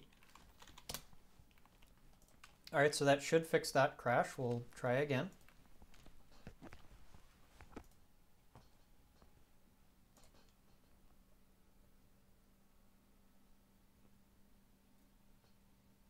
Okay, another crash, that's all right. So this time, another null pointer exception. So I guess we didn't create our storage mechanism. I think that's what's going on there. So, and that actually makes sense because I changed my mind as I was building this thing. So let's go back to, by the way, if you're wondering what that background noise is, it's the sound of rain hitting my roof. So let's add that in. All right, that'll fix that crash. Let's try again.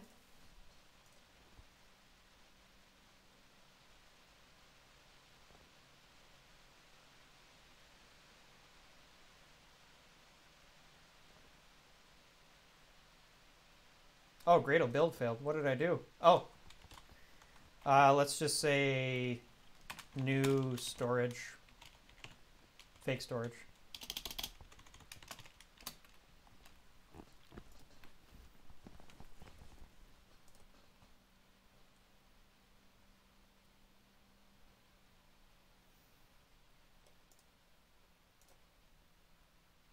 Hey, we're working. These are supposed to be determinate, so let's just, I thought I specified that. Not that it really matters, but why are these showing up? I thought I specifically made them indeterminate equals false.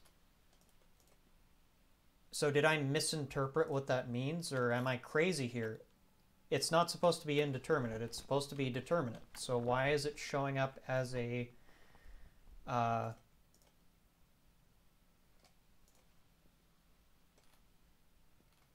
I must be confusing myself here.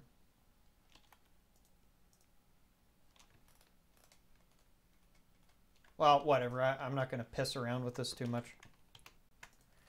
Okay, indeterminate equals false would imply that it's a determinate progress bar. I don't know why it would then show up as a determinate or indeterminate, but I guess I don't really care. Okay, yeah, whatever. That's really stupid though. Sorry, I gotta fix this problem because this is a, you know, my least favorite thing to do, to be perfectly honest, as a programmer, is writing annoying user interface code, because you end up running into problems that just don't make logical sense all the time. Sometimes your design editor is bugging out. Sometimes you need to restart and invalidate caches. Sometimes you can tell the view, hey, you're supposed to be determinate, and then it shows up as indeterminate. So Not a big fan of UI coding, but you know what? It's something, if you want to be an individual developer, you've got to do it. So let's do Android. Maybe I need to make it horizontal. Is that what it is? I feel like there's some setting.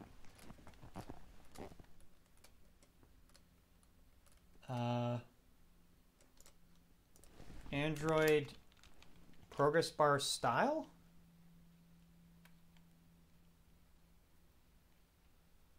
Wow, that doesn't really help me at all. Let's look at the progress bar documentation. Or maybe someone in the chat knows why it won't show up properly here. Okay. Also, someone asked, do I prefer to write in Java? No, I prefer to write in Kotlin, but I'm not really dogmatic about which languages I use. I don't really care that much.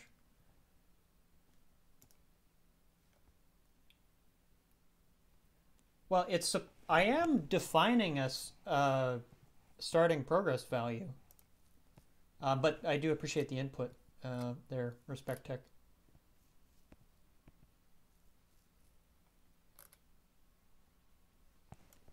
So first, let's add this in. I'm not even sure if I have that library.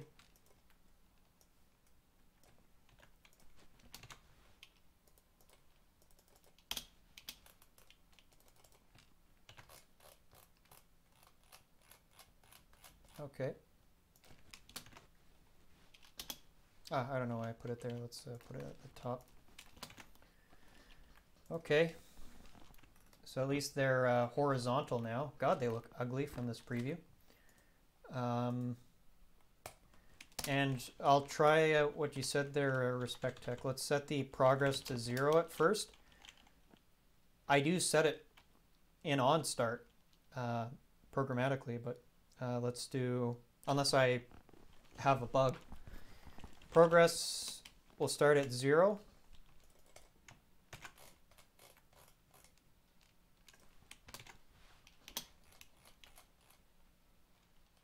Okay. Let's just give a quick try of that.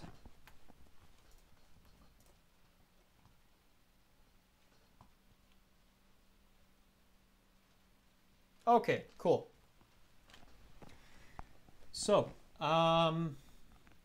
let's make this, all right, I'm only gonna be live for a couple of minutes, but while we've got this thing working, let's do just a slightly better job. So I'm gonna click on this fire event thing, and we'll make that 32 dip margin so it's not squeezed up against those buttons.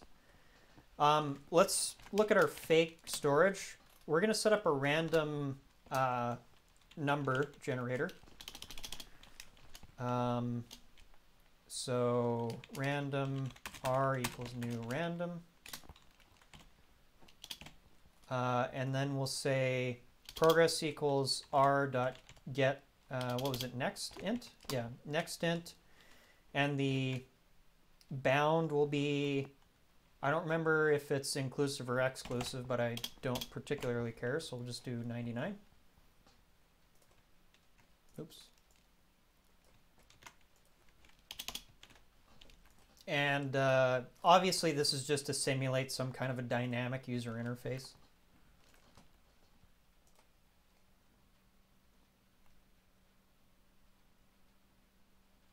And so when I click fire event, it should change. And it's not changing, which is totally fine. This is why we're this is what we're working on. I'll have to check and see if that's actually doing the updating. So we're not having anything occur. Oh, you know what? I think I know what it is. I don't think I implemented that function in the logic class. Yeah, I didn't at all. Okay. So let's do let's say get data.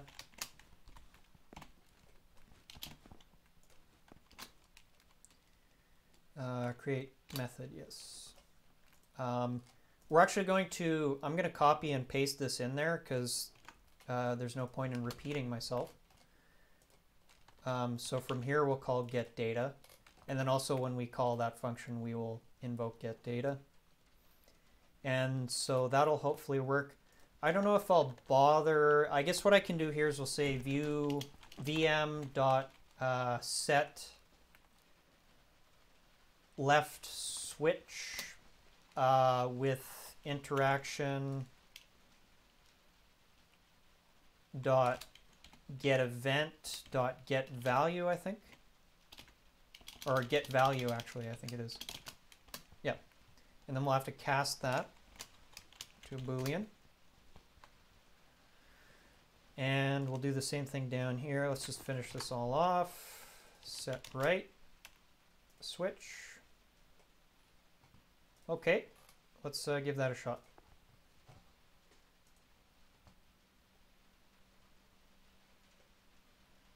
Oh yeah, no worries.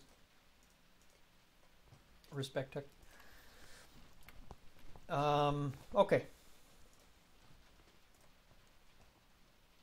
Was that a crash or what's going on? Okay. Okay, that's basically what I wanted. Now we're gonna do one last thing. So here's the thing. When I toggle one of these switches, the view should automatically be reflective of what is in the view model, because when the user clicks on it, it changes the state of this widget. Now, how this thing basically works is the user clicks on it through here. We send a message to the logic class that a particular switch was clicked, and we send the state of that view. Excuse me. We hop into the logic class, we update the view model, and based on our publisher subscriber setup, that should go to set left switch. If this works, then the view, eventually when all that happens, even though it's technically kind of redundant, we should wind up in this function down here, update bool, and then we should wind up in set checked. So to verify that this is occurring, I'm just going to use the debugger. So let's, I want to know which one is getting selected. So we will, let's go ahead and load the debugger and see if that works properly.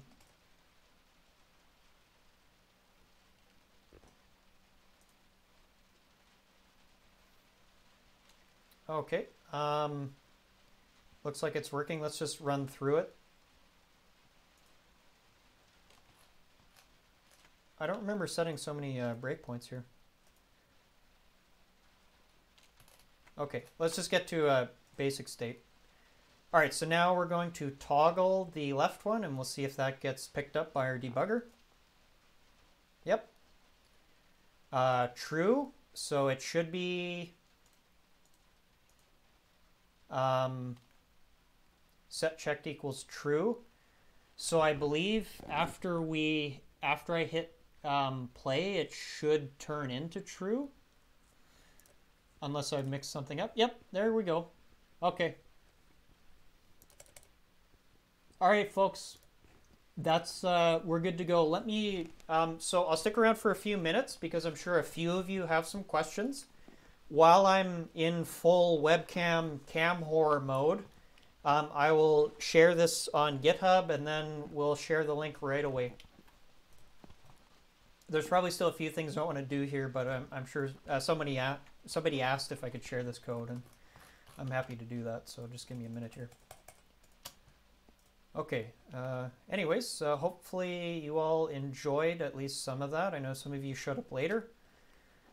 Early in this live stream, holy crap, I've been live for over 2 hours. That's incredible. Early on, we looked at a diagram of this architecture and what my goals were. So you're going to want to rewatch that part of the video later.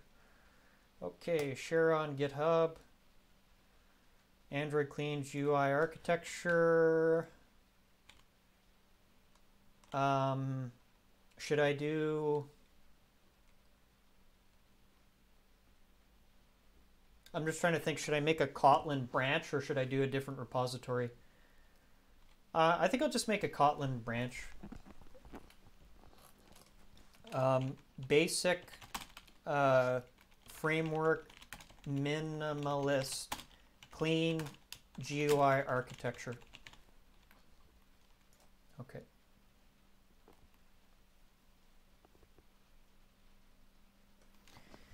And what do I want to add in?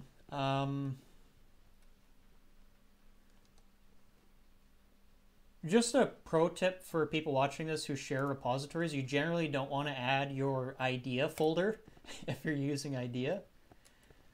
I do typically include the Gradle stuff. You don't necessarily need to include the Gradle wrapper. The person's Android Studio should typically figure that out, but I think I'll probably just leave that in. We don't need that. We don't need that.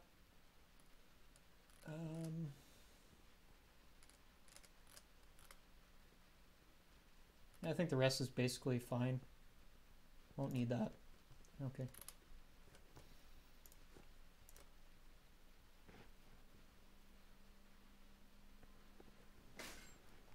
You know how I do.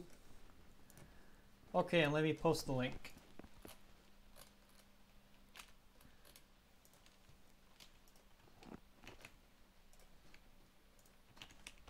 All right, there we go, people. So, thank you for watching my long-ass live stream where I solve practical problems in software architecture live using advanced features of Java. Probably if you're watching this, you know who I am and what I do. But if you want to learn to code like me, I have courses down below available with a free trial on Skillshare if you're not already signed up to Skillshare. I have courses on Udemy. I have this YouTube channel with hundreds of videos. So, you're very welcome, L4Z. Happy to help. Thank you for watching, everybody. I wish you all a happy weekend. And don't forget, tomorrow at 9 a.m. GMT -8, I will be doing my live stream Q&A session where instead of building things live, I answer questions live. Thank you for watching. Don't forget to like and subscribe if you haven't already. And peace out.